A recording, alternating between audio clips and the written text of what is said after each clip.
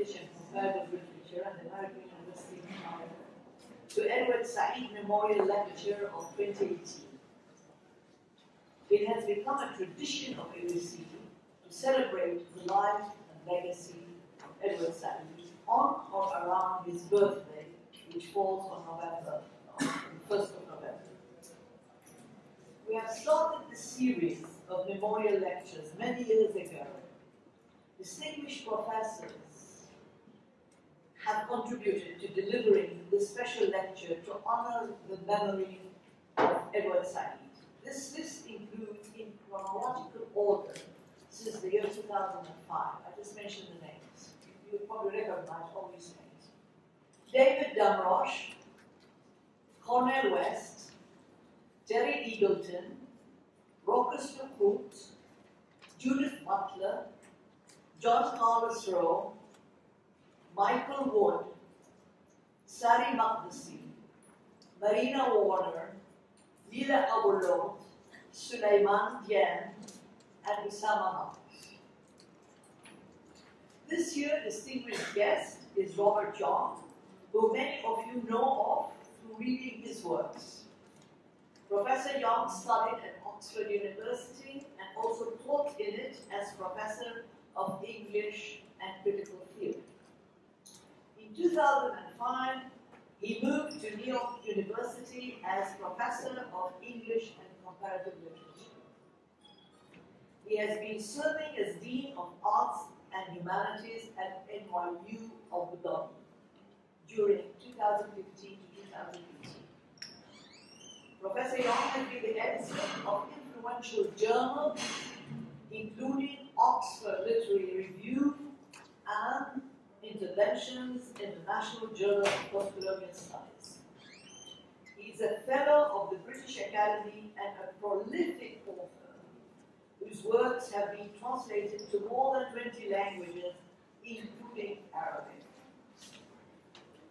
Professor Young is one of the architects of the postcolonial field and theory. His works relevant to postcolonialism include, and I'm going to mention them, White Mythologies, Writing History of the West, 1990, in which he addressed the work of Edward Said. This book has been translated to Arabic. Colonial Desire, 1995. Torn Hearts, Political Conflict in Literary and Cultural Theory, 1996.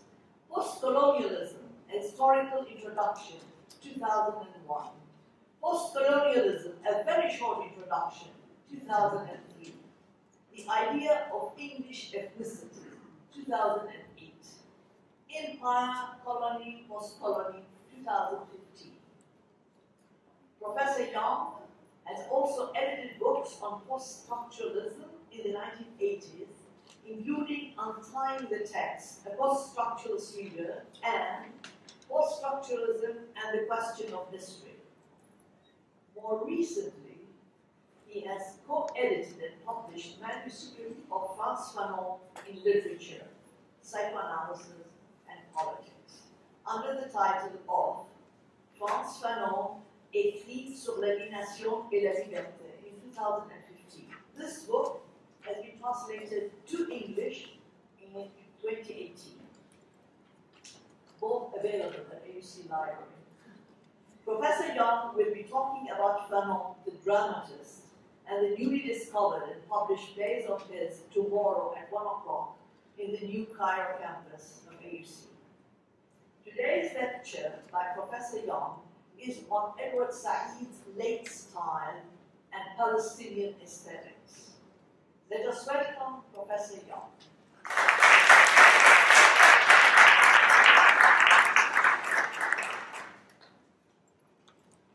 Thank you very much. Thank you. Well, it's a great honor to be invited to give the annual lecture in memory of Edward Said here at the American University of Cairo. To speak of Said in Cairo particularly, the city in which he grew up, and which always retained a very special place in his heart, is particularly meaningful and a real privilege. And I know that some of you remember him giving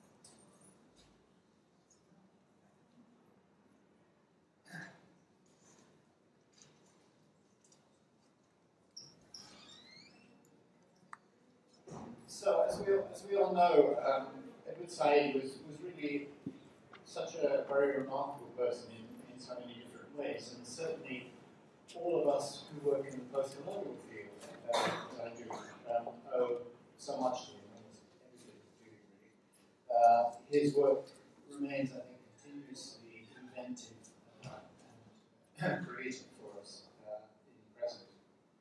But despite its the institutional success of post-colonial studies in universities across the world, and particularly its very important impact, which I don't think should be underestimated, across the humanities and the social sciences. There's almost no discipline now that hasn't been, in some sense, I think, post-colonial based, whether it's medieval studies, classics, law, religion, theology. So the impact of the field has been extraordinary. But despite that, what's interesting and significant, I think, is that the field itself, it could be argued, has really achieved relatively little with respect to the problem central to the life and work of Edward Said. A problem which, of course, is in so many interrelated ways British and American creation, and that is the lasting legacy of their colonialism in the Middle East, which is, of course, Palestine. Other than Said, what's significant, I think, not in a positive way, is that actually the post-colonial field mushroomed so exponentially after the publication of Orientalism in 1978. But it's actually kept pretty quiet about Palestine, by and large. Post-colonial studies has taken Said's arguments elsewhere, you could say, particularly to India, of course, and he argued that in some sense, it was in some sense hijacked actually by the South Asians for their own agenda. So, and in doing that, they really disavowed or ignored the whole point of Said's critique in Orientalism. So tonight I want to return not just to Edward Said, but to what meant most of him, and that is Palestine. Although he was undoubtedly the founding figure of what became post-colonial studies, and was regarded as such, it's very interesting that Said himself actually didn't really like post-colonial studies. He always distrusted the idea of the post-colonial. On the grounds, he said, that it was too early. Because while the vast majority of countries in the world are now historically post-colonial, there are others, particularly Palestine, that haven't yet acceded to that state. And if Said himself distrusted post-colonial theory, it wasn't just because he thought it was too psychoanalytical, too postmodern, too full of jargon, and he thought all those things.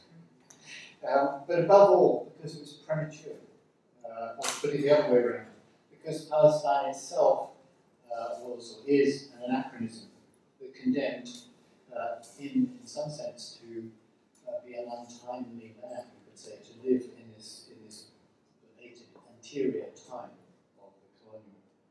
And in 1997, when asked a question about post-colonial studies in an interview, he responded very simply and interestingly, I think, quote, I'd rather not myself talk about it, because I don't think I belong to that. And so he very clearly distinguished himself as not being part of it, because the post-colonial was precisely what he, like every other Palestinian, aspired to, but something which seemed to remain permanently out of reach for him.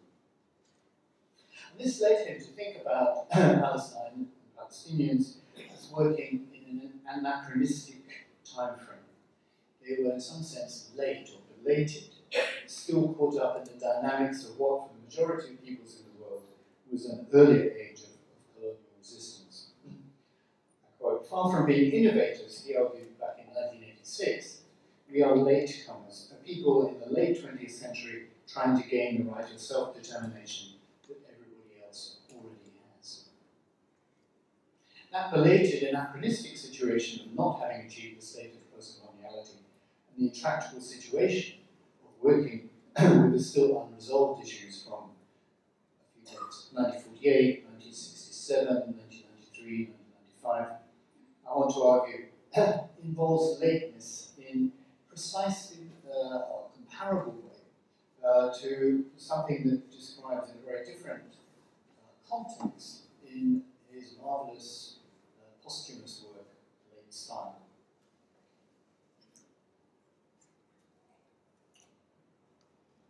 Although he planned Late Style as a book, Said was never to complete the book. In 2003, after he finished what was his last book, Humanism and Democratic Criticism, he told his friends that he was now going to finish his idea that he'd had for some time, Late Style. But before he could do so, he passed away, and the book appeared posthumously, edited, in fact, by Michael Wood, who's one of these earlier lectures. Given its incompletion, I want to suggest that there's an unstated project hidden in that book that can be drawn out by connecting its thesis to other essays and other remarks that Said made elsewhere. I'm not trying to complete the book for Said, because actually, apart from anything else, unfinishedness is itself, paradoxically perhaps, the quality of Late Style. So it's sort of sadly fitting that he didn't finish the book on Late Style, because actually it's about not finishing things. But it, I think, allows me a certain legitimacy in adding to it or reconceiving it, insofar as it's something that being open, being unfinished, can always live on in that way.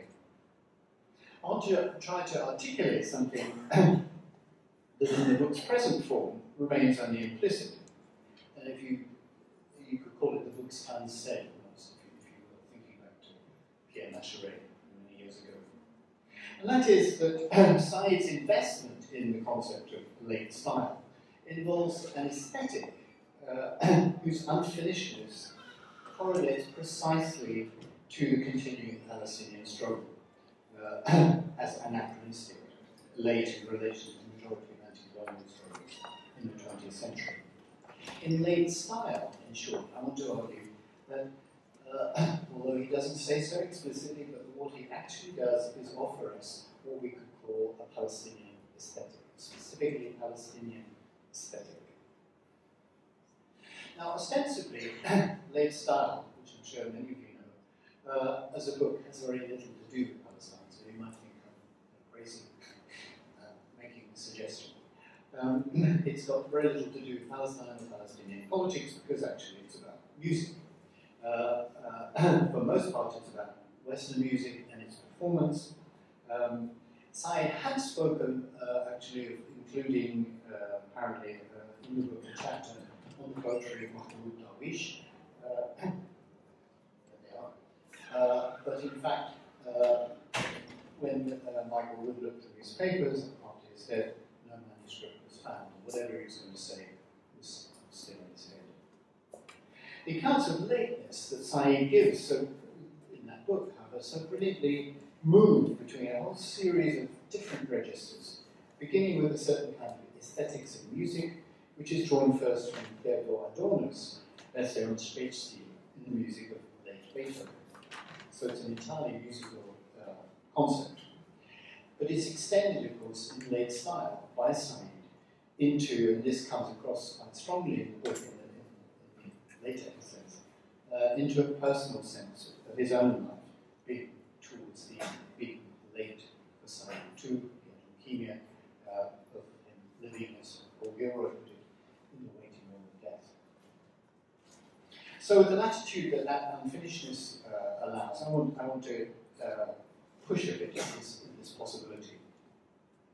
What's so energizing about the book is that Said offers a very different theory of literary and cultural responses to those conditions from those that we conventionally encounter in relation to talking about Palestinian culture. While it seems at first that he's deliberately only focusing on late works, as you'd expect, Late Style, late works, in the sense of the last works of composers or sometimes writers. In the course of the book, Said develops a different or more complex thesis, I think, namely that late style is not only what people do late, towards the end of their life, but that actually it involves a certain kind or mode of creativity. And it's here that he draws directly on Adorno, who begins his essay on the late style of Beethoven in the following very remarkable way. The maturity of the late works of significant artists doesn't resemble the kind one finds in fruit. They are, for the most part, not round, but furrowed, even ravaged. Devoid of sweetness, bitter and spiny, they do not surrender themselves to mere delectation. They lack all the harmony that the classicist aesthetic is in the habit of demanding from works of art. And they show more traces of history than growth. So late works aren't round, but furrowed, wrinkled. Instead of a blooming perfection, they're fissured and ravaged.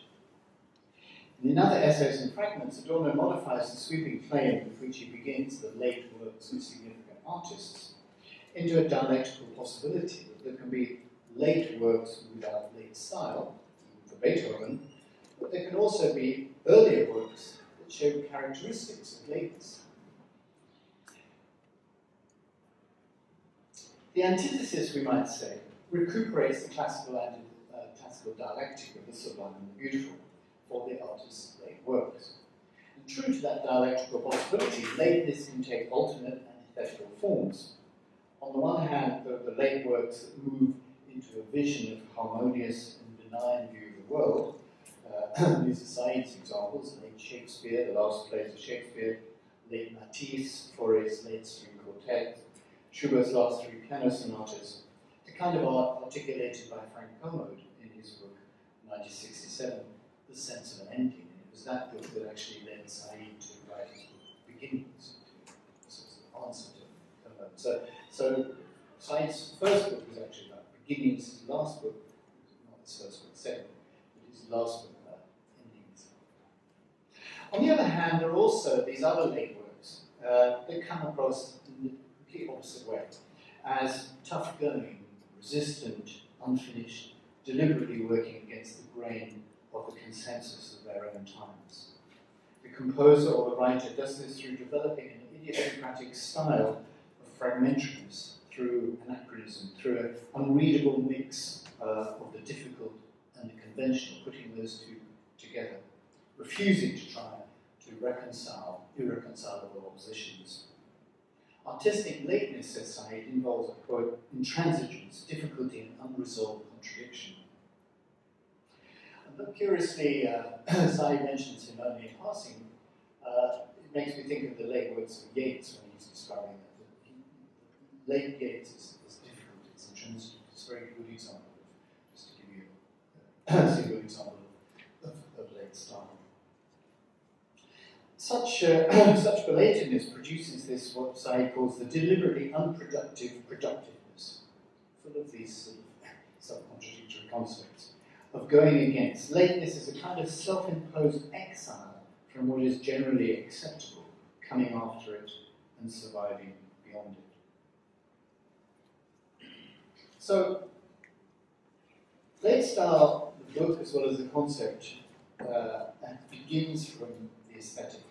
And following Adorno, Said himself starts with late Beethoven, and then, as you may recall, pushes at Beethoven's relation to Schoenberg. The whole idea is that late Beethoven was basically, nobody could understand late Beethoven until Schoenberg. And actually, modern music is a version of late Beethoven, pulling it out, if you like.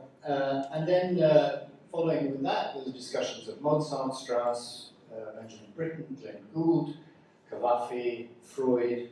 And it becomes clear as he moves through these different artists that Said isn't discussing just last works, but as I was suggesting before, that he's focusing on a particular kind of intellectual, doing a particular kind of creative work, typified by but not confined to late works as such. Now, none of this obviously relates to anything Palestinian, and it's totally Eurocentric, of course, as well. Until we come to the chapter on Jean Genet, which was actually written quite a bit earlier, in fact, in 1995. There he is, in Amman, in Palestinian refugee camp. And it's with the chapter on Genet that the possibility really first hit me that late style could be read as Said's own theoretical exposition of a particular aesthetic form, maybe of something to do with Palestine, Palestinian writing.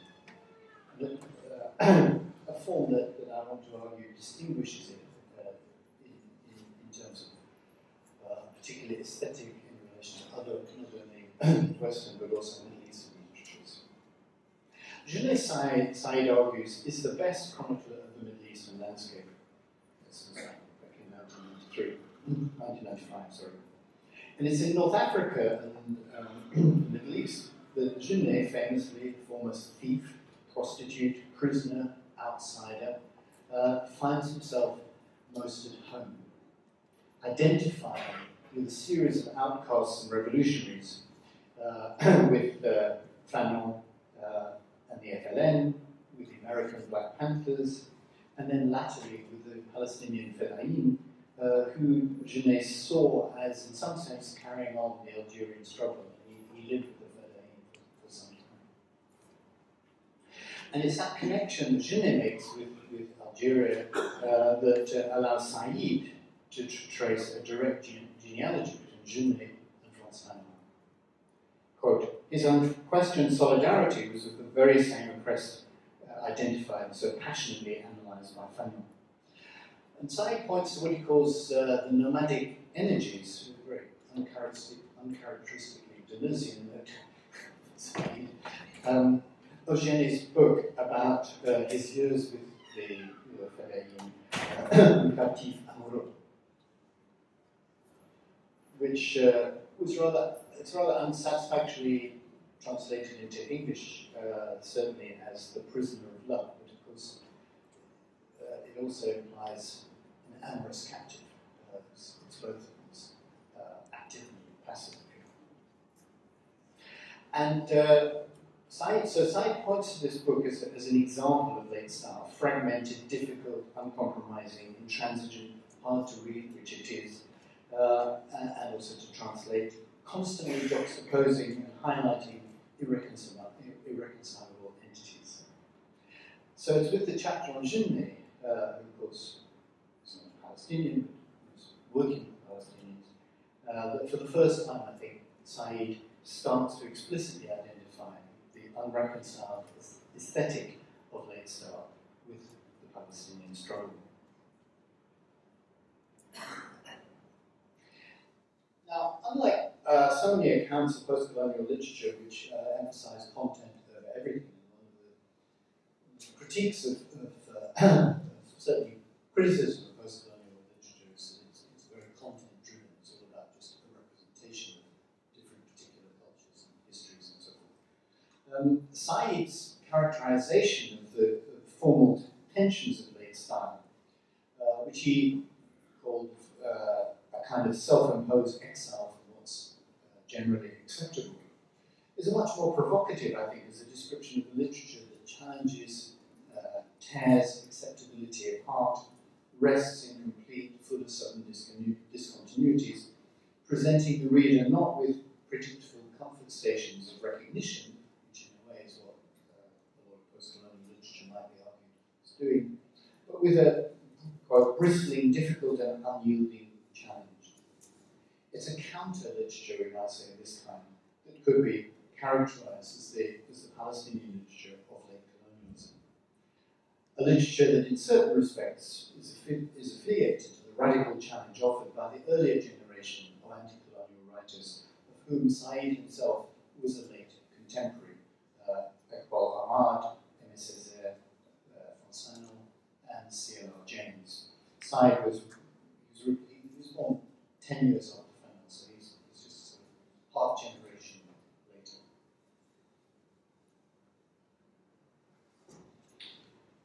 Franco Moretti, in his essay Conjectures on World Literature 2000, makes this remark which I find has always resonated with me, which is, quote, historical conditions reappear as a sort of crack in the form. Historical conditions reappear as a crack in the form. And nowhere more so, I'd argue, than in Palestinian literature. It's a simultaneous fragmentation of Palestine spatially, its restrictions and unending limits, its stuttering historical progress, or perhaps regress, as a political entity, give it a different relation, I want to argue, to space and time, as they're typically projected in literature, particularly the novel. What's noticeable about many literary texts from Palestine is that they resist the neatness of the novel form. And we remember that historically the novel developed itself in a certain kind of steady bourgeois society, identified as a creation of the rise of bourgeoisie and the nation state. The novel, in fact, as a form, really assumes this underlying political, physical, temporal stability. So in any novel, the hero or heroine may go away, but the place from which they leave is always there to return back to. Think of English literature, Tom Jones, or everybody's leaving, but in the end they will return. It's always still there for them to go back to. While the novel is often about that sort of youthful breaking away from a society that offers too much steadiness, too much constriction, its narrative form continues to mimic the solidity of the society that it often interrogates. And it's for this reason that I'd like to suggest, tentatively of course, that Middle Eastern fiction seems to fall into two distinct patterns that are the effect of different situations of time and political space. In countries, I'd argue, like Egypt here, or perhaps Morocco, whatever the regime is at a particular moment, the state itself has a certain historical stability, with more or less enduring historical identity.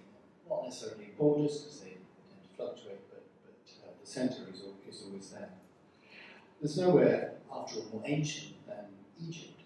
So notwithstanding its intermittent, punctuated revolutionary moments, side of view, 1919, 1952, 2011, Egypt itself, its identity, its history has never been in doubt. You never have to, as it were, worry about the existence of Egypt. That stability, I think, has allowed Egyptian writers to accommodate and transform the European novel from the 19th century onwards in novels written in the European historical or realist tradition, as, for example, in the earlier novels of Naguib Mahfouz. And you can see in the historical time frame encompassed, for example, by Mahfouz's Cairo trilogy, the inherent stability, in some sense, of Egyptian society and its history. Mahfouz could appropriate the form of the European novel that had developed over the same period as the post-Westphalian emergence of the European nation, when European nations were, for the first time, of course, creating their own identities, their own stabilities, their own languages as well.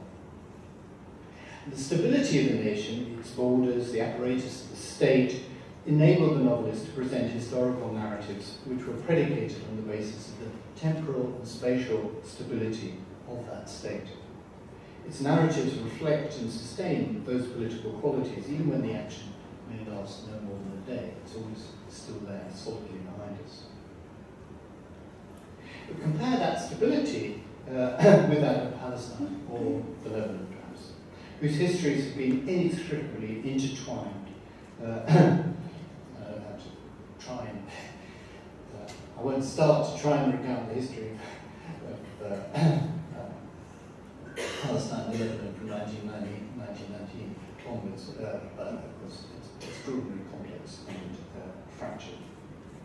The novelistic representation of the Lebanese situation of stability and disruption has been explored at length in Ken Signori's powerful critical monograph, Standing by the Ruins, and is perhaps been most powerfully embodied in the fiction of Huda Barakat, for example, in The Tiller of Waters in 2001, whose surreal, disjunctive, disoriented idiom figures and follows as an effect of the destruction of Beirut and of life in its ruins. But it's very striking to me that in that novel, for example, the ancient, apparently 7,000 years history of Beirut, the constant rebuilding and destruction of Beirut, actually allows the narrator to place its present destruction in a cyclical pattern that defines the identity of the city itself. So instead of the Civil War, instead of destroying Beirut, as someone like myself might naively think, actually in some way defines and marks the nature of Beirut itself. It actually, the destruction of the city is a very mark of its Beirutness, if you like, because it's happened so many times before and it's intrinsically part of Beirut's history. But what of Palestine, dismembered, carved up, concreted over? The novel form, whose particular narrative structure implies that temporal continuity in form of resolution, wasn't only less established as a literary genre, of course, in Arabic, but it's shown itself profoundly unsuited in its European form to the temporal and spatial dislocations of Palestinian history in the 20th and 21st centuries.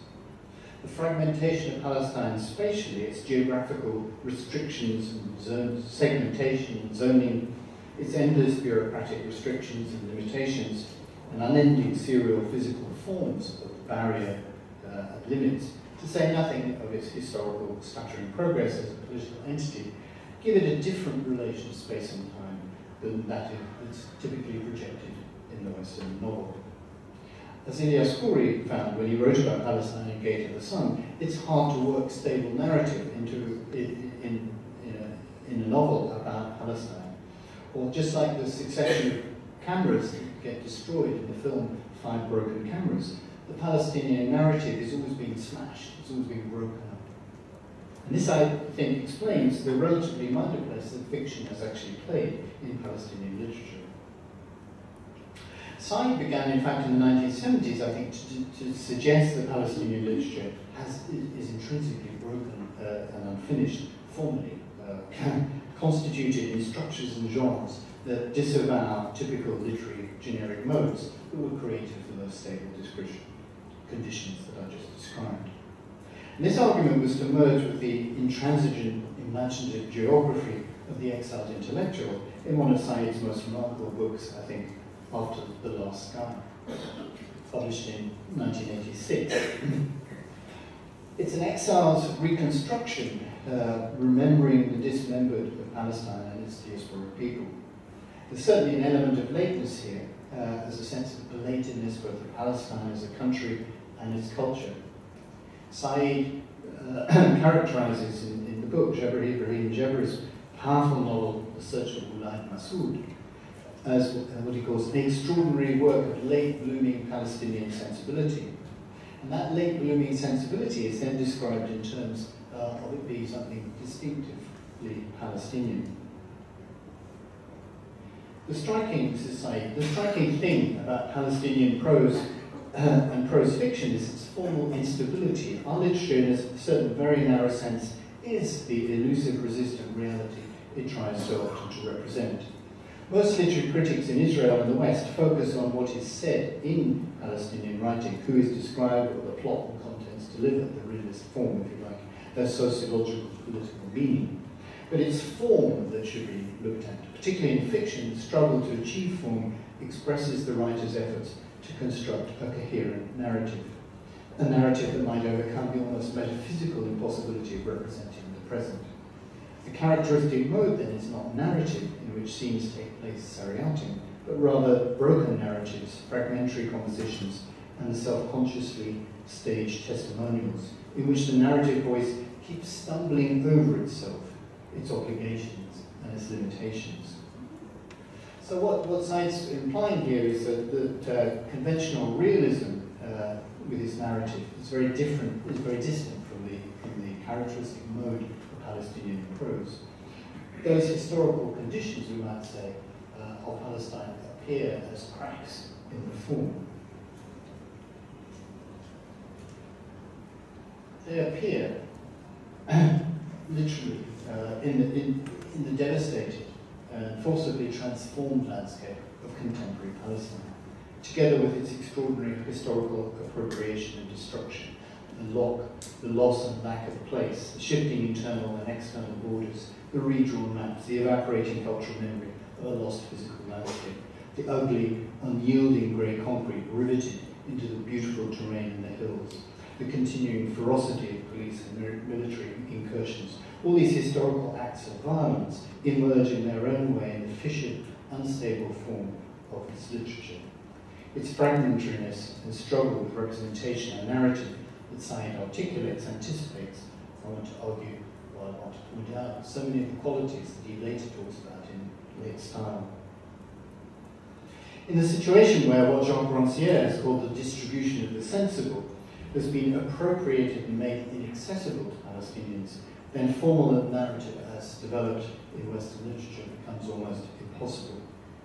In much Palestinian literature, from Mahmoud Darwish to Ibrahim Nasrallah in the Palestinian comedy, refuses conventional kinds of narrativity in order to elaborate the disrupted relations in which space and time themselves have been turned into a bizarre geometry of fictional reality. This challenging context in which the normative forms of fiction are made impossible demonstrates, I think, why the novel was proved so problematic.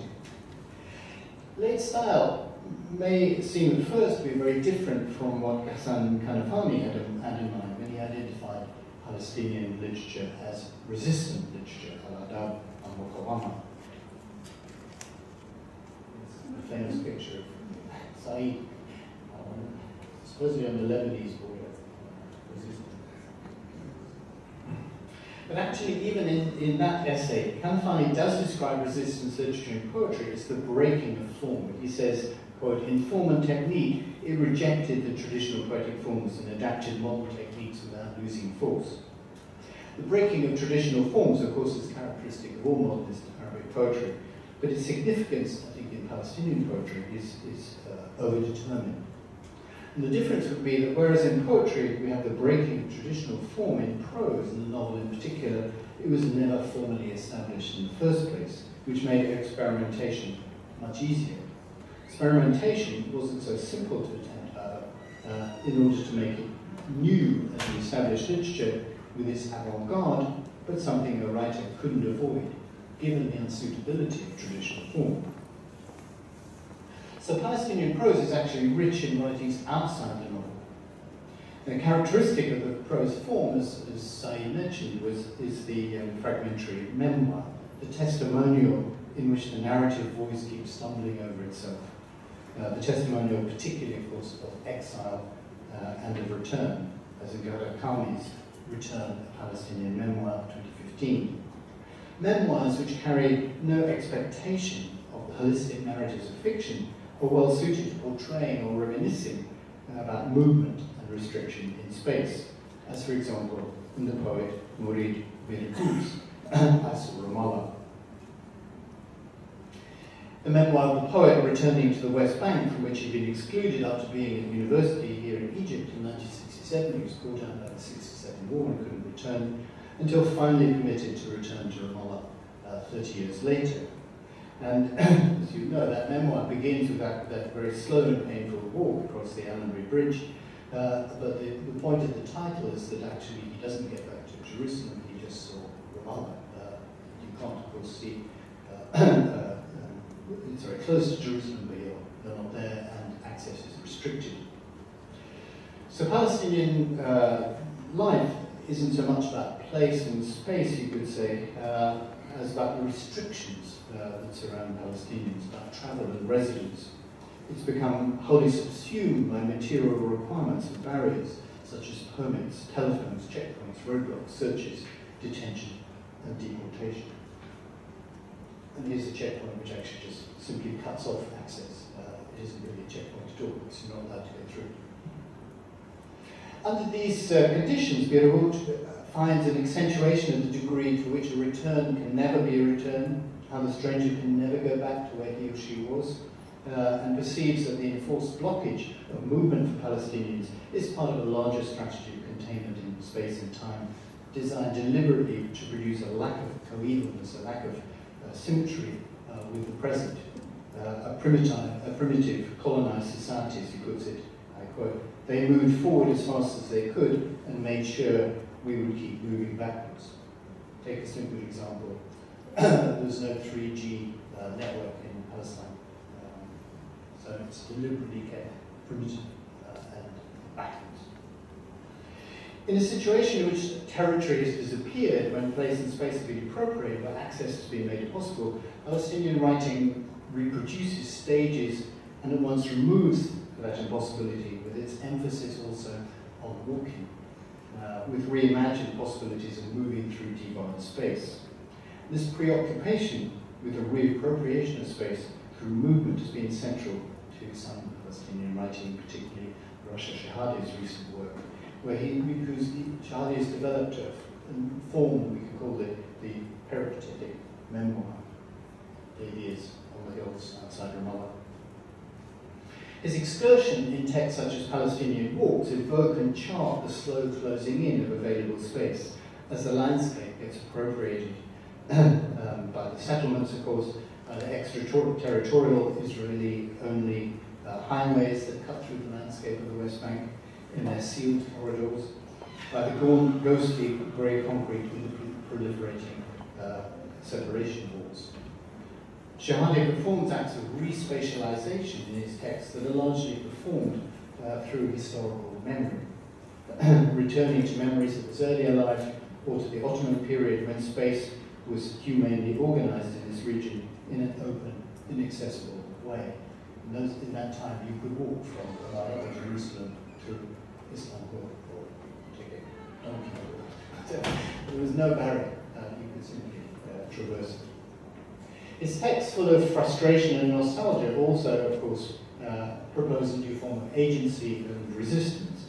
And in After the Last Sky, after some particularly bleak remarks about the present situation in 1986, Said remarks, yet the Palestinian works anyway, often without much hope or horizon, with the result that alienation from work is now gradually being assimilated and transformed into a prevailing attitude, described and characterized by Rasha Shehadi as sumud, to stay put, to cling to our houses and land by all means available. And sumud, of course, as you know, means perseverance, steadfastness, and has been developed by Shehadi into a strategy of samadina, the practice of creative, non-violent resistance in the form of exactly that, hanging on, associated particularly, he's a lawyer, with hanging on to the land, to the locality, refusing exile, diaspora. Sumud encompasses the larger refusals of Palestinians ever to give up their claim to the homeland, refusing, as Darwish puts it, even ever to give up the right to wait. And the doggedness of Sumud is also transformed into creativity, political and aesthetic, the monumentality of self-assertion in Palestinian writing. And that quality of intransigence, difficulty that Said finds in late style could be described as his own version of Sumud, resistance in life and art. And that's, I want to suggest, the effect of late colonialism in Palestinian art. Not resolution and harmony, but resistance, untimeliness, anachronism that's almost also modern, and lateness that leaves you uncomfortable outside your comfort zone. Now, the olive tree, which of course is so much a symbol of Palestinian rootedness, unfortunately, as we know, hardly forms any obstacle at all, certainly to the Israelis, who like nothing better than to bring in their bulldozers to uproot the ancient trees that dot the Palestinian landscape and give, of course, evidence of centuries of life in that region. Shehadi also emphasizes in his wanderings another aspect, which is the Palestinian remains that won't go away. such as the ruined cousin that he finds and celebrates in Palestinian walks. In After the Last Sky, Said, just after he's been describing the broken narrative of Palestinian literature, which I mentioned, cited before, suddenly adds, each Palestinian structure presents itself as a potential ruin. The theme of a formerly proud family house, village, city, camp, now wrecked, now left behind, or owned by someone else, turns up everywhere in our literature and cultural heritage. I think that's an extraordinary statement. Each Palestinian structure presents itself as a potential ruin, apparently anticipating the future, even the destruction of Palestine itself. And he calls up here a dominant image of the Palestinian tragedy, the ruined Palestinian village, Keraba. That deep symbiotic relation between ruin and Palestine since 1948 is totally fundamental. And in the history of art, Said argues, in late style, it's impossible that he wouldn't have been fully alert to the resonance of the final word that he cites here from Adorno. In the history of art, he says, late works are the catastrophe. Said suggests here that Palestinian literature isn't only constitutively fragmented, but that it can be connected to the idea of the ruin, which of course is a fragment, or to the ruin as a potential form of Palestinian culture. And the ruin is a very interesting concept because it symbolizes at once the breakdown of Palestinian history, of course, its destruction, the fractured state of Palestine. But we can also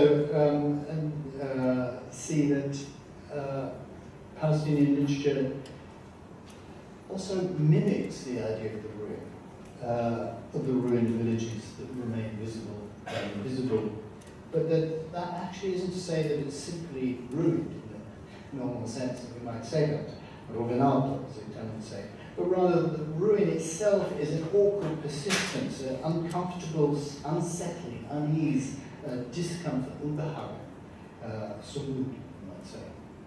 And so Said develops these broken fragments, these ravaged ruins, these now empty villages, these remains that refuse to budge, to go away, into a specific aesthetic, Palestinian aesthetic of resistance, to transform the ruin, the mark of negativity from the past that lives on in the present, lateness, into a new labour of aspiration by survivors of the future. Because the potential ruin, if you think about his phrase, is also a ruin with a potential. So it's not only looking backwards to the past, but it's actually itself pointing forward in some way to the future, like the fragment itself, as of course the romantics, German romantics, Novalis, theorized. Ruins are a marker of the endurance of the past into the future. It's not just negativity, it's lateness itself, a survivor that lives on, a ruin whose symbols continue to speak to futurity. The last aspect of late style I want to emphasize, and this is something actually that Said, I think, in a way, misses out, but somehow is implicitly there in the landscape that the literary landscape that he describes. The situation, of course, of Palestine, it's cliche to say it's one of the greatest tragedies of our time. It's a tragic situation. But I want to argue that Palestinian culture and cultural production is actually much more dialectical than that. That actually Palestinians find a way of dealing with that tragedy by invoking comedy. And one thing that Said, I think, misses in his account of Palestinian writing is the role that comedy itself plays. Not that, but in his writing. Its fragmentation allows us to develop, allows it to develop in ironic forms. That's the whole point about putting bits together. You ironize each different one. That sometimes gets to border on farce. As Samar Jaroussi has pointed out, there's a comic tradition in Palestinian writing where the tragic merges with the comic, and the ironic mode underlie the most serious thematic involvement, which goes back to the poetry of Ibrahim Dorkhan, and whose major expression in prose can be found in the work of Emir Habibi, author of the most successful Palestinian novel of the 20th century, The Secret Life of Said. the Besotos. The ironic and ironizing narrative of Habibi's novel conveys and evokes the disorientation of subjection of life in Israel for Palestinians in the pre- and post-67 periods. And what's different about it is that the comedy somehow represents, I think, or creates a triumph over circumstance, where tragic representation simply, you could argue, succumbs to it. The experimental novel, the Said, in 45 different sections, is again deliberately episodic, broken, unstable, that sort of stutters arbitrarily from one episode to the next in a series of surreal, fragmented, perennially disrupted and totally improbable in many cases, but at the same time sort of credible as well, anecdotes until it reaches its fantastic supernatural conclusion. And the broken, disoriented form of the novel mirrors the paradoxical situation of Said himself, who is, of course, paradox, he's an illegal person in his own country.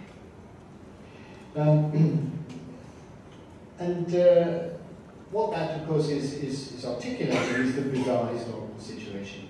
To live as a Palestinian under Israeli rule is not only harsh and degrading, but it's also absurd and surreal. And one of the most effective ways to deal with the almost unbearable oppression is to ironize it and to laugh, if you can, to survive through laughter, through turning it into comedy. The absurdity, it's already comic because of the absurdity of Israeli governance of the Arab population, is what Habibi brings out in the history of Palestine. And we find it, I think, in other writings, such as Suad Amri's wonderful Sharon and My Mother-in-Law, which is a wonderful set of reminiscences, or the videos of Amar Shamali, the pixelated Intifada, for example, which is actually based on a true story that 18 Palestinian cows were declared a threat to Israeli national security and were searched for, or hidden and searched for. Or magnificently, I think, in the films of Elia Suleiman. And though time is running over, I just want to show you a very short clip from the time that remains, just to give you an idea of how some Palestinian artists deal with the absurdity of the occupation.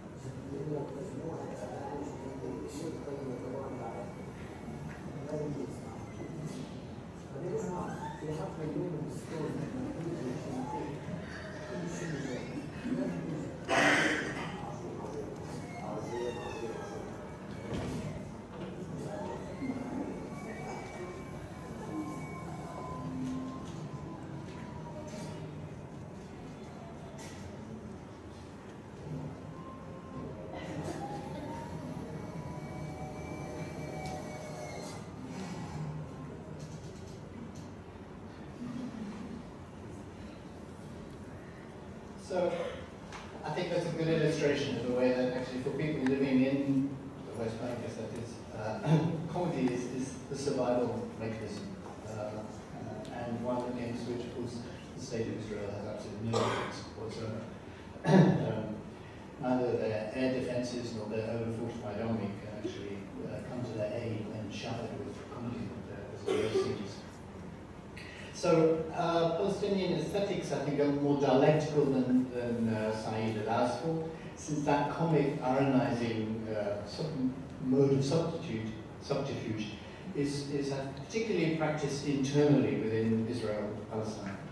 And maybe there's a distinction one can make there. Diasporic Palestinians tend to emphasize the tragic mode, whereas actually people living inside, whichever the borders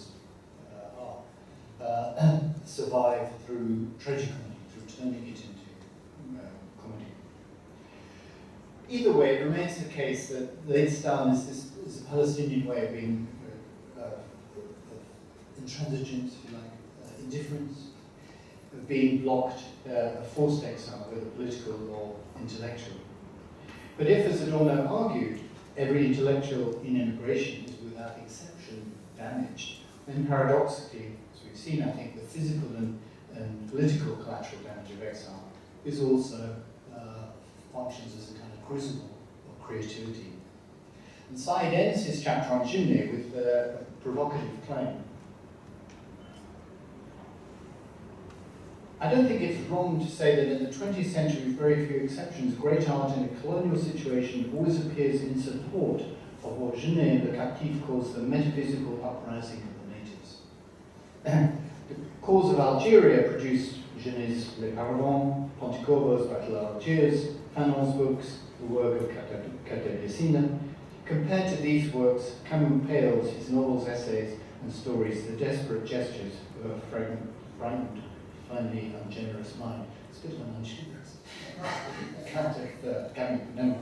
In Palestine, the same is true, since the radical transformative difficulty in visionary work comes from and on behalf of the Palestinians, Habibi, Darwish, Shabra, Kanfani, Apwan, Qassem, Junne, not from the Israelis.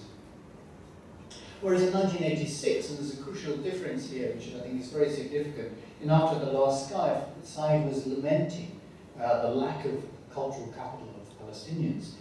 By 2003, the productivity, cultural productivity of Palestinians, and particularly writers, has been such that he can not only make this remarkable claim that Palestinian writing is a form of late style, but even more remarkable, that Palestinian literature is better, more powerful, more radical, transformative, difficult, visionary than Israeli literature. And it is the case that Israeli literature, you could argue, is dominated by writers who write in what I call the Forstierian, as in Ian Forster, mode of liberal colonial guilt, sort of passage to India type, guilty liberal colonialist mentality. S. Izar's remarkable 1949 novel, recently translated into English, would be a perfect example of this phenomenon. Or, I think, the novels of Amos Oz, David Goldberg. And you can see it also even in traces of it in the extraordinary confessions of the former heads of Sinn Féin in the 2012 film, The Gatekeepers. This kind of liberal guilt doesn't have the same kind of charge or currency with anyone outside the country as the Palestinian writers do. But it's Said himself who remains the most powerful example, I think, of late style in our time. It bristles with the intractable governance, perseverance, steadfastness of the man, if you think of his whole career, for values that he believed to be humane and just. And in that context, his preface to the 1999 edition of After the Last Sky comes as something of a declaration of his own role and chosen idiom as a Palestinian writer. After the Last Sky, he declares, is an exile's book in which he was trying, with the aid of the photographer Jean Moore, to get things right about the subjectivity and historical consciousness of being Palestinian. Things like exile, dispossession, habits of expression, internal and external landscapes, stubbornness, poignancy, and heroism. That's all Said. And he continues.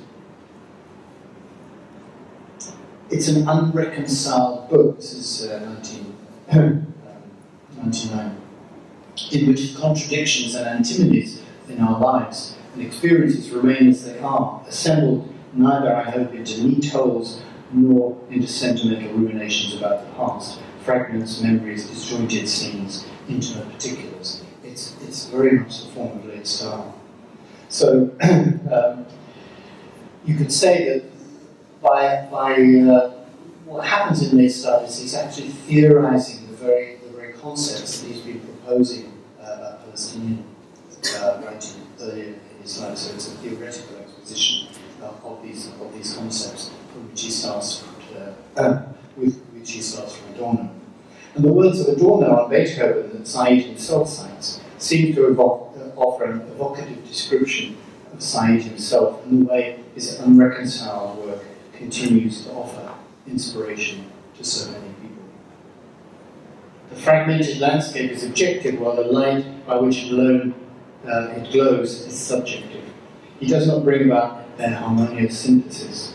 As a dissociative force, he tears them apart in time, perhaps in order to preserve them for the eternal. In the history of art, late works are the catastrophes.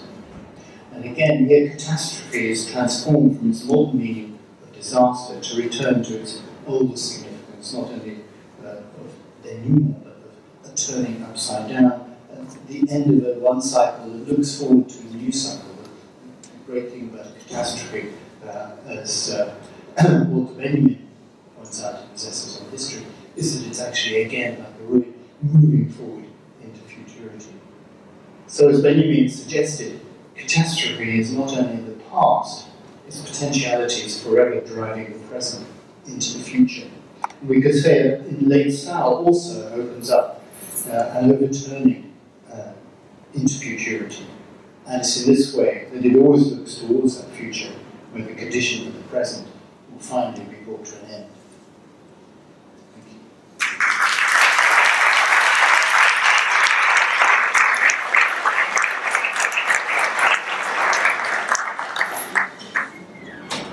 Thank you very much, Professor Young.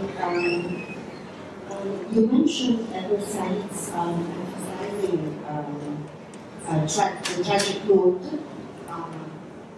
in comparison with and I wonder if we can read Said's conversion to humanism and his special version of humanism at the end is part of his late style project. He has a significant book entitled Humanism and Democratic Criticism.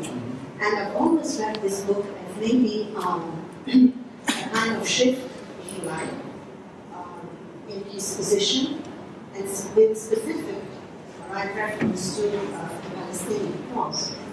And always keeping in mind his earlier, the question of Palestine in 1979, what he said later with his disillusionment with politics, PLO, etc. And he has this very famous saying, solidarity, never solidarity before criticism. You see? And this whole late project of auto-criticism is like. So, is it fair to say that humanism is part of science and style? Well, yes and no. I think I don't quite agree. I think you said his conversion.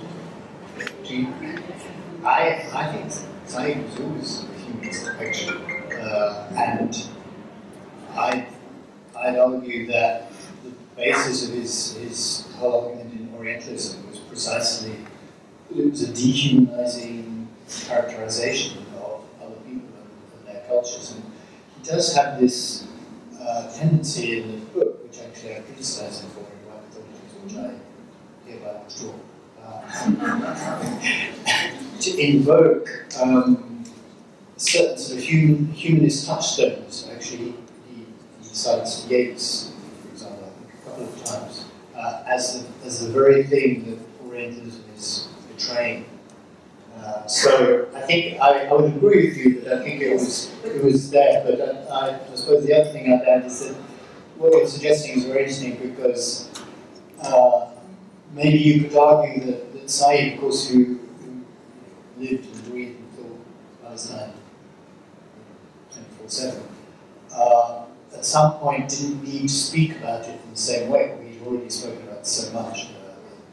He didn't have anything explicitly to say that he hadn't already said in certain ways. But actually, what he was trying to do in his last works was theorize the underlying concepts that he already had actually attached, if you like, to his vision of Palestinian culture. So I think that would be a very nice way of putting it.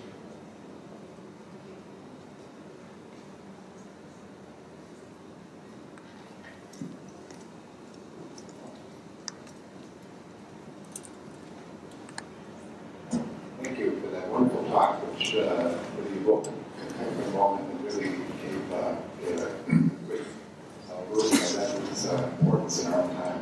I want to ask you about the last point about the comic dimension. That is something that Saeed felt would be addressing, and that's very interesting, I think.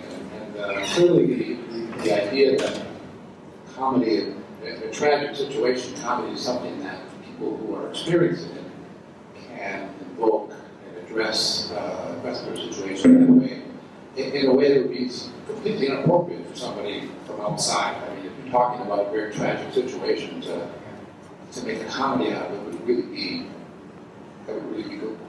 reaching for it.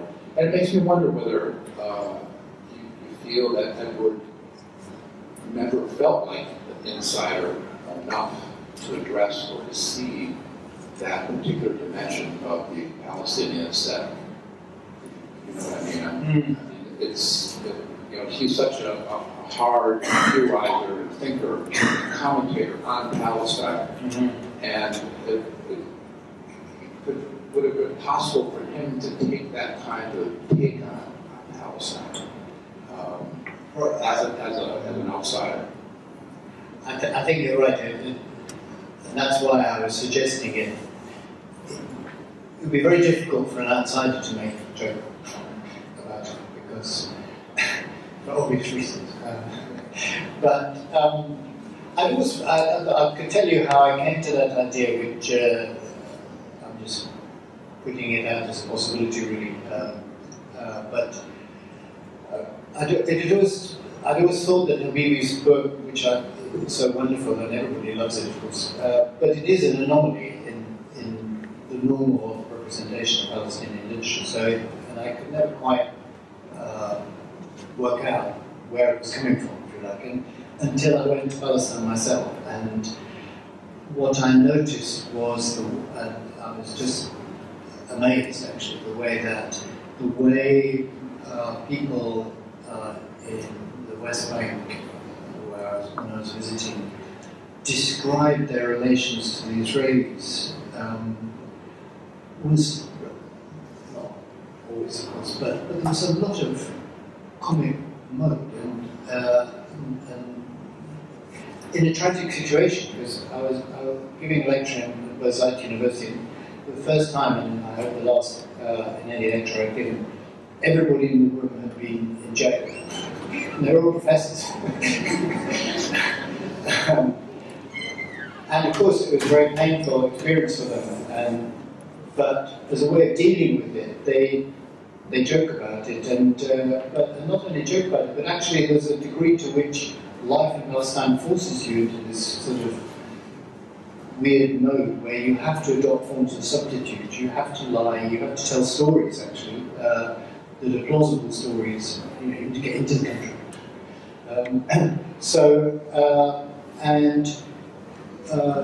We were in Jenin in a theatre there, and one of the people said to me, we have to pursue a form of parkour, what the kids do on the running and jumping and so on. Because how do you live with all these blockages and so forth? Well, actually, of course, you live illegally and you indulge in all sorts of illegality. You smuggle yourself in. You steal a car with Israeli plates and pretend you're an Israeli. You're acting. You're having to perform all the time not comedy, but the way that people talk about it to themselves is often in the comic mode. Because there's no point, I suppose, to deal with it. You can't sit around forever just saying how awful it is. You've got to somehow survive. And Suad Amiri's book, I think, is a wonderful example of books. Wonderful example of how living under siege in Ramallah, you actually survive by donating the whole thing in common. So it's a survival mechanism, but it's also actually, it's a real resistance mechanism too, because of course it does stop you to survive.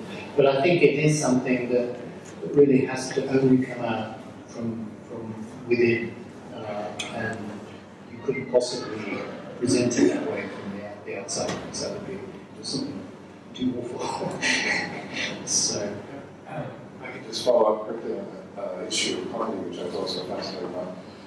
When we teach literature to freshmen, we talk about the two figures of the tragic curve that goes down at the end, and the comic curve that leads to resolution and the happy ending, the Shakespeare plays with the weddings at the end.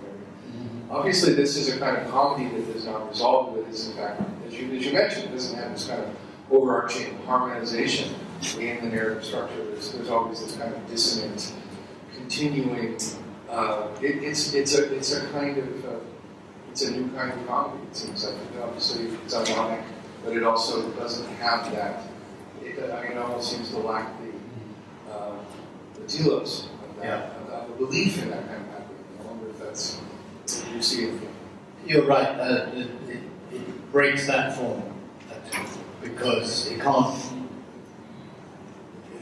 Typically, yes, the comic perspective is a way of reconciling the weirdness of the world with tragic events and so forth. Even in Dante, formerly comedy has its characteristics, but the kind of comedy I'm talking about doesn't. And if you take a film like The Time of the Remains, there's no ending, and so it doesn't belong to that particular dominant idiom of the comedy. It does kind of fit into a kind of musical setting, really kind of modern music, unresolved comedy. Yeah, a new kind of comedy in that sense. Yes, so there's no.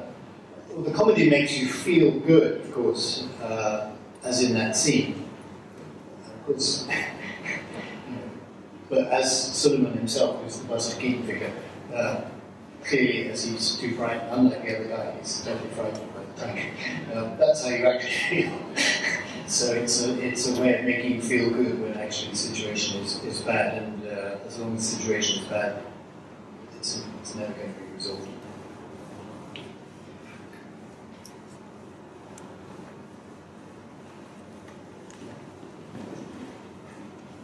Thank you. I was wondering if you could elaborate on the notion of late works being deliberately unproductive productiveness. Does this stem from the author's sense of disillusionment that they no longer search for a sense of productiveness? Yes, I don't think disillusionment. I wouldn't use that term actually. I think that goes back to the Beethoven, where the point about Beethoven's late style is that he really, for the first time, and this sort of fits maybe a bit with he basically challenges the established harmonies of classical music. And the reason why his late works are so difficult took 70, 80 years to really be received in any, or understood, you could say, in any sense, is because they seem to be going nowhere. It's exactly, there's no ending. There's no resolution, and there's no harmony that comes in. If you think of any classical symphony, there's always this sort of loud bit at the end, a bit of a crescendo, and that's it.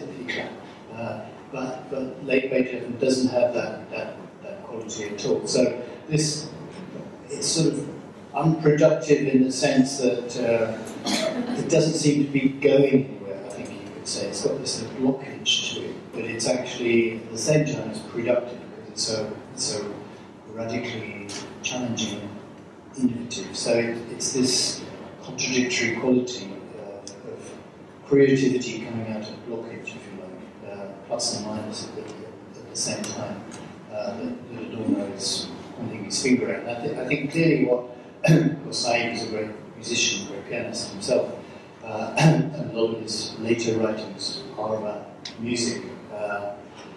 And again, I used to, in my stupidity, think, why is you get so excited about the political scene, and why is Said writing about music and not what we knew Said also wrote about? Why is the new book of music and some aspect of Palestinian culture? But it's exactly that he saw in certain forms of music a way of thinking about a cultural form that would be meaningful for himself and for other Palestinians. And it's exactly that. It's being productive in a situation where you're totally locked and you can't end, you can't resolve, and you can't actually name. You can't produce that moment of closure in the way that you can, of course, let's say, in any romantic novel or Jane Austen. Typically, every novel has a moment of closure at the end, like from Shakespeare's Last Plays and theatre to fiction. And it's that quality that it's not resolved. So it's got to be this contradictory dialectic. But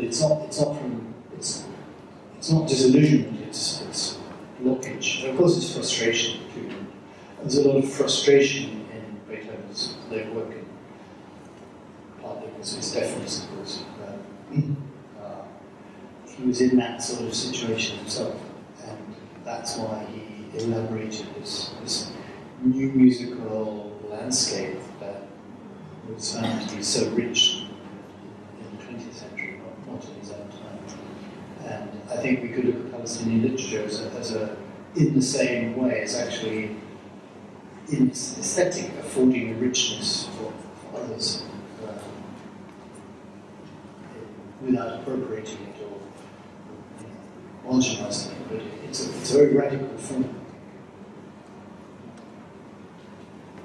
Finally, I think there is a degree to which, when you look at the extraordinary creativity of Palestinian people in aesthetic art, different forms of art, visual arts, film, writing, it has been an amazing phenomenon, particularly in the last 25, 30 years.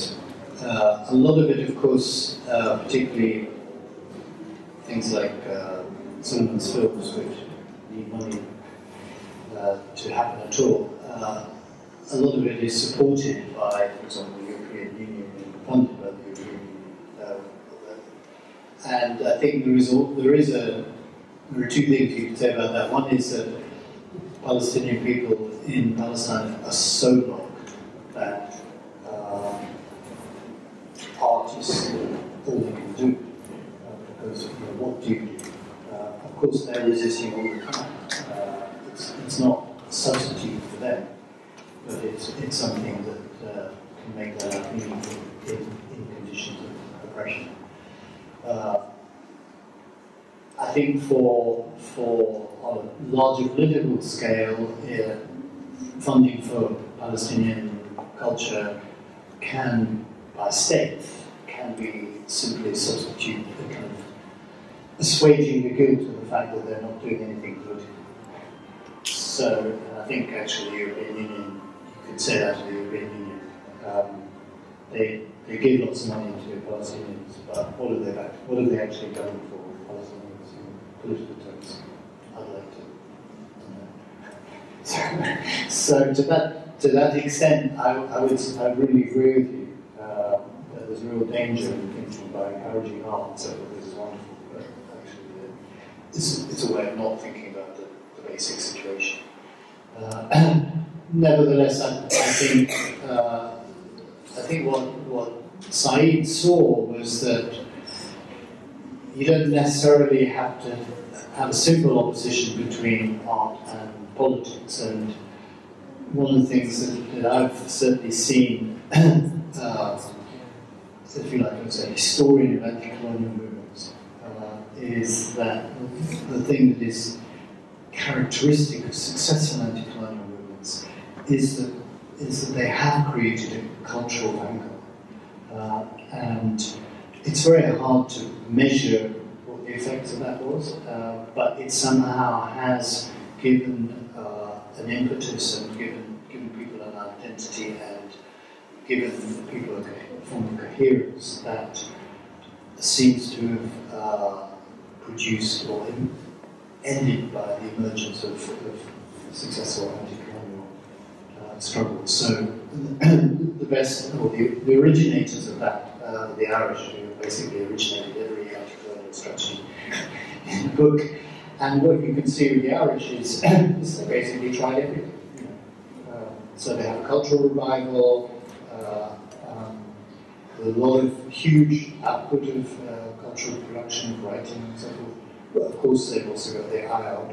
They were, of course, blowing up London with bombs from the 1860s, even before the invention of jellyman. They organised the invasion of Canada from the United States. People forget that.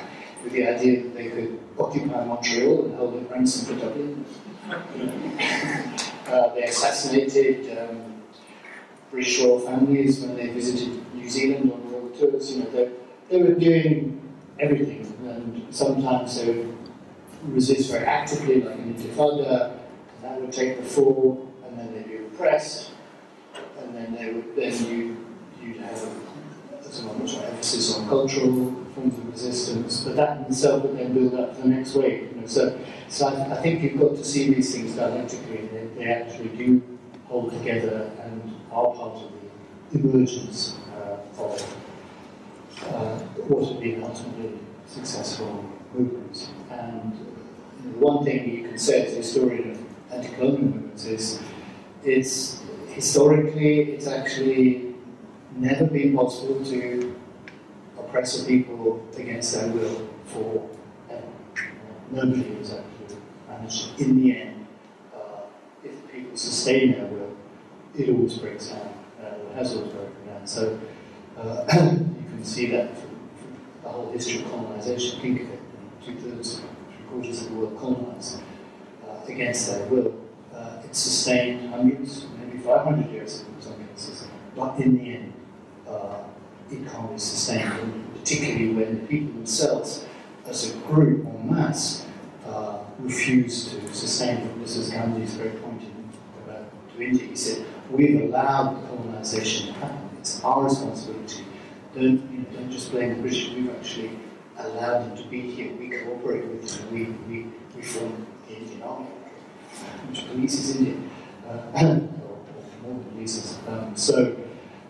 And it was when the cooperation of everyday people in India broke down towards the end of the Second World War that India became ungovernable, and then the British withdrew. So this collective will is really, really important.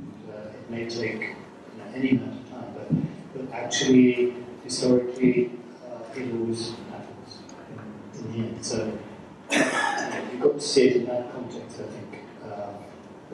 But which means, of course, not just purely literary context. It's not just another kind of writing. It's a very different kind of writing. It's a special kind of writing, and we've got to be aware and think of that all the time. Yeah.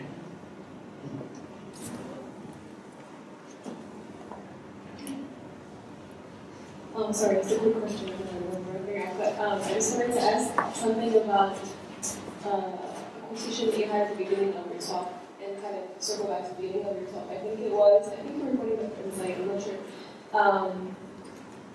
Said conflict stations of revelation, and I think that was with him discussing his perspective on post-colonial studies as something that was suspicious or that he was kind of uncomfortable with or saw himself outside of. And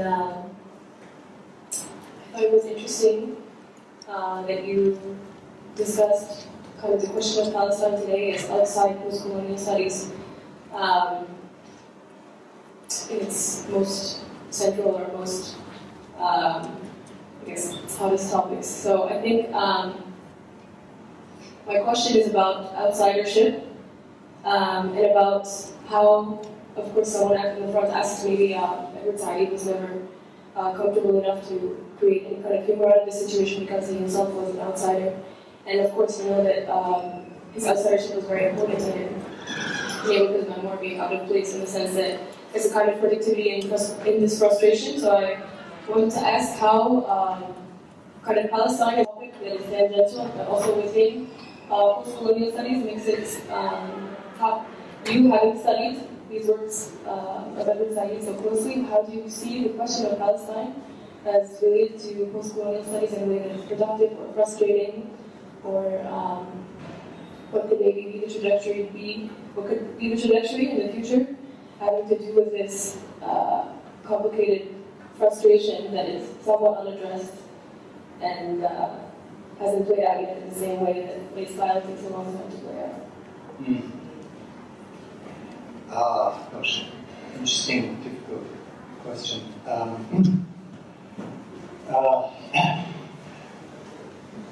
One thing I suppose that you could say is Palestine studies is not technically part of post-colonial studies precisely because it is not post-colonial, and therefore it has a very different status, and that means academically people who work on it tend to be in Eastern studies or rather than in post-colonial studies, or they tend to be separate.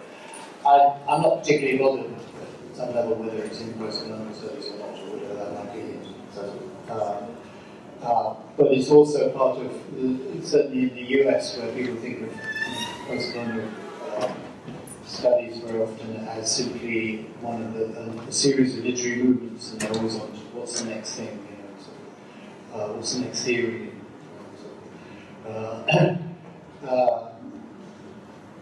The point is that there is this belatedness and anachronism that if people make a declaration, as in the well-known round table in the PMLAs at the end of post-colonial theory, you've got to say, well, actually the world is not post-colonial entirely, and that's been one of my particular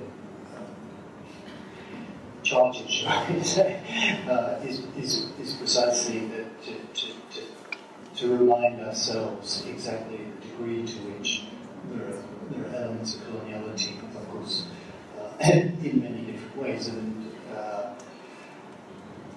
I think probably what I would argue is that actually the impact of Said's work in the context of what I was talking about today is really as far as it develops a new theory of literature and culture, or specific one, shall we say, that actually is a field in itself in a way, or a sub-field. It's not part of anything else. And the first question really emphasized that too, that Said's ambition was actually to theorize something that is beyond something that could just be or not be part of post-colonial studies.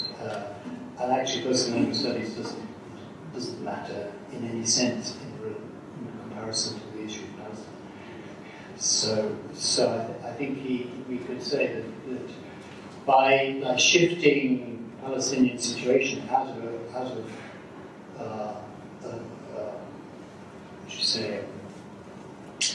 a straightforward political area studies domain, and actually broadening its base, he has done something very clever, very important, very powerful, which is why I want to sustain it, hope to sustain it, because that's actually pushing the whole thing to a different level.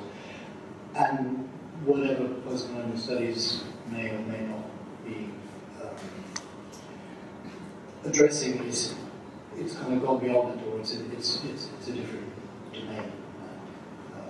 And I think it really was a remarkable thing that Said was doing. Well, I'm kind of confused because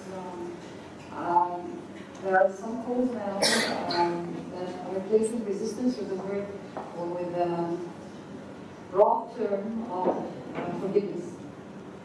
So many people are talking about forgiving the enemy and starting from the beginning again, this kind of to achieve this kind of coexistence. So, do you think that in the future we're going to look at Said as an advocate of evil, violence, someone who is pushing people to keep fighting against this kind of forgiveness?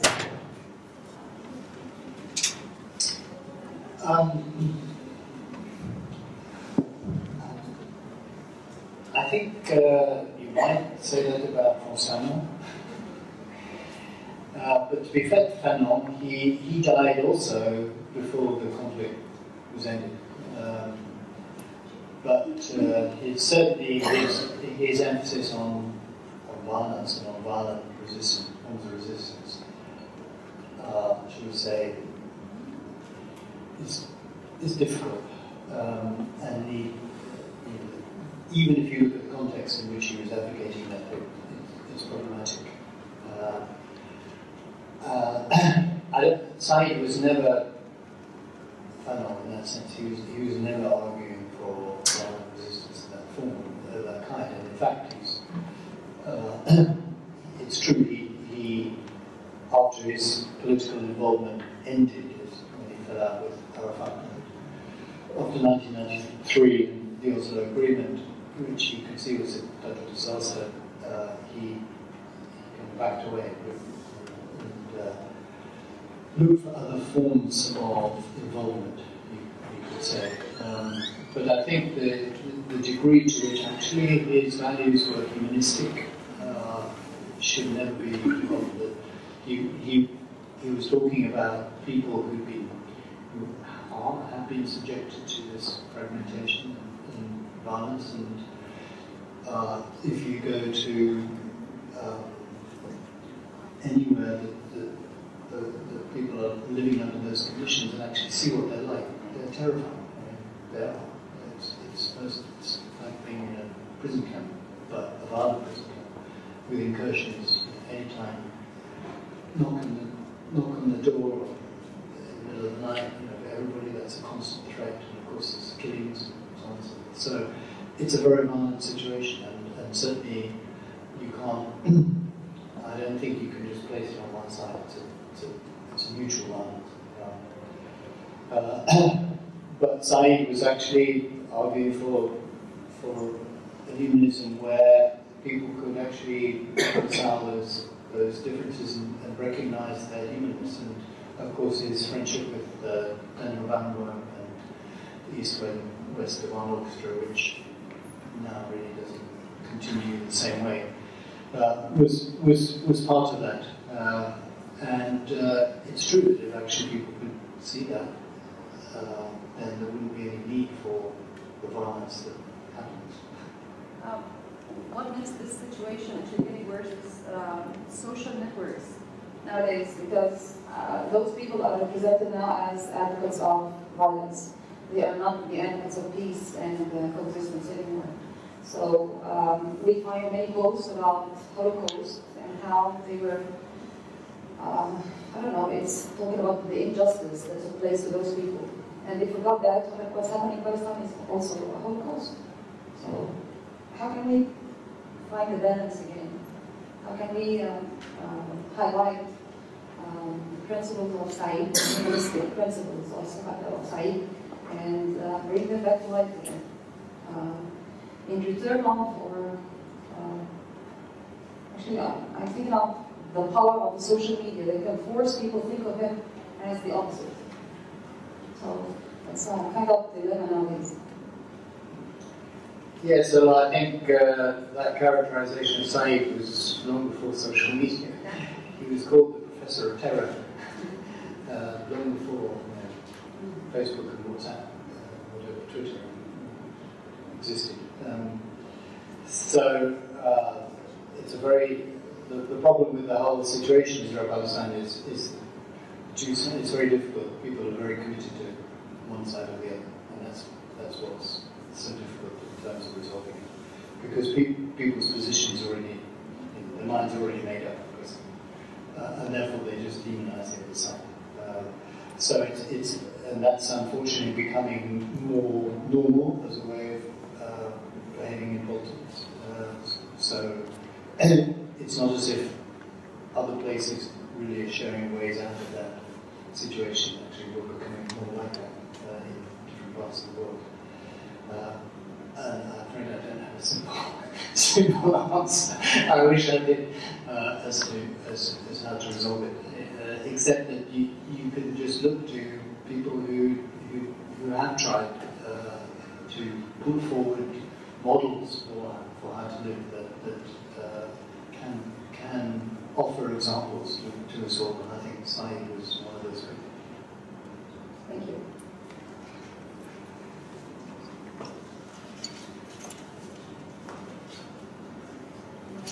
Of course, thank you for this rereading, and you encouraged me not to read it in and maybe put some explanation to those art chapters in the late style, especially with Shanjanine.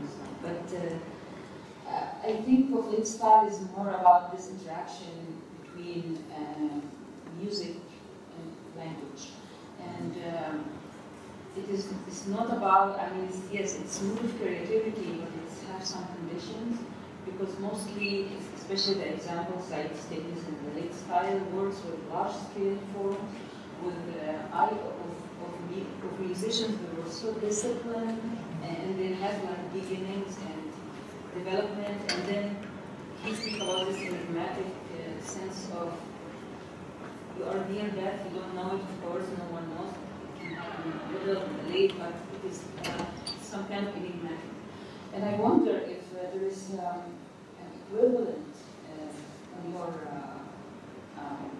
proposal here for the Palestine art. Is there music on Palestine in such way, not just the language production, which is definitely it's more. It is more. I don't want to say natural to. But I think abstract music and large-scale forms are even in those times don't exist that much, because now it's about really a moment and looping, and there's a lot of ways of composing that is not related to that, the past of Western music and such composers invent.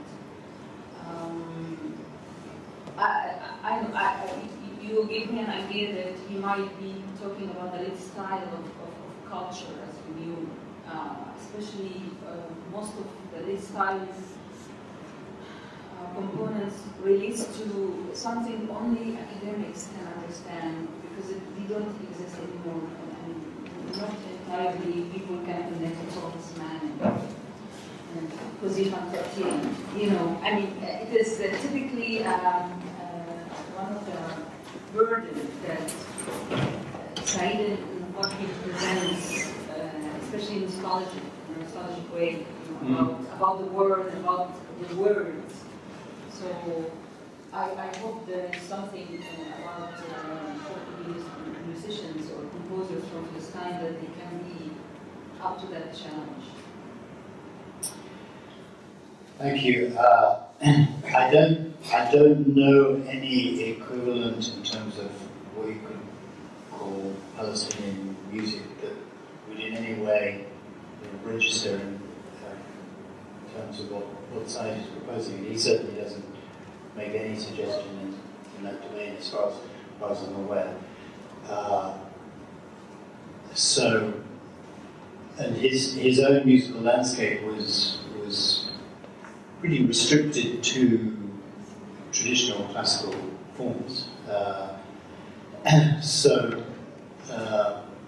And one of the criticisms people make of Saeed is that he was basically very high culture too. He had no time really for popular culture of any kind. And that was very much his mode. In fact, the first thing he said to me when I first met him was, "Did you go to the opera?" I was totally intimidated. Do I go to the opera? I don't go to the opera. So he had that aspect, and he was highly integrated in Western aesthetic forms, and that was sort of one of my needling comments when I was writing about him in white mythologies in particular. That it was part of the whole thing of Orientalism, that how far had he gone to actually represent the other cultures who were misrepresented and so forth. That was him, and that's what he did. What he recognised, though, I think, was that the register of European classical music, which seems to be such a sort of self-contained historical entity, that actually late style is really about breaking up. And you could say that Said doesn't say this, I don't think, but you could say that what Beethoven was doing in his late work was actually going or interrogating something that had been totally consistent within classical music since the time of Bach, which is the development of a certain register of harmonic forms. So, as in the World Tempo Clavier, the development of tone, so that all the different keys could be harmonious with each other, which actually requires them to be distorted, in fact, paradoxically, which was developed around Bach's time, is something that had stayed more or less stable until the time of late Beethoven. And so what you could say, going as we're beyond Said, is not beyond Said, is not only that it needs a Schoenberg and modern distant total scale and so forth, but actually the whole development of music now, where actually classical, popular, or non-classical is sort of broken down, and musicians think in terms of noise, actually, not music anymore. So they spend all their time doing the soundscapes of colour or whatever, which is plenty. Has broken the boundaries of the art as it consisted. So I think you could develop it in that way into the present and into whatever forms of musical activity of a radical kind really are happening. Maybe more in the Lebanon, I suspect, Palestine. But Said didn't go there. But I think he opens the way for that thinking, because what he's talking about is not just artists who are kind of faced in intractable situations and become difficult, whatever, as such, but he's actually talking about the complete breakup of an aesthetic what do you call it? Not exactly ideology, but aesthetic mode that has existed in European classical music for several hundred years. So he's looking at the breakdown of that norm and looking forward to some radical, innovative new forms. And as it happens, that's what he sees Palestinian culture as doing. So maybe Palestinian culture is the avant-garde of this new culture that is developing in our own time. Well, thank you very much.